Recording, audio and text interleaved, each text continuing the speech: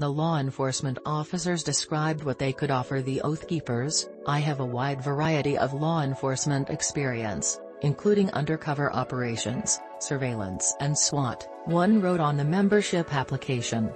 Communications, weapons, K-9 officer for local sheriff's office 12 Yay.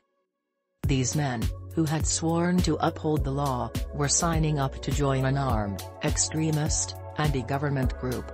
The Oath Keepers trade in conspiracy theories and wild interpretations of the U.S. Constitution. Its members have been involved in armed standoffs with the federal government.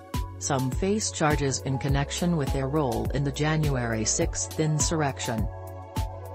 The statements are part of a massive trove of data hacked from the Oath Keepers website.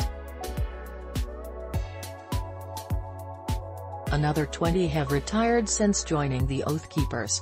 One man who filled out the form claimed he was a federal police officer and once worked for the Defense Intelligence Agency.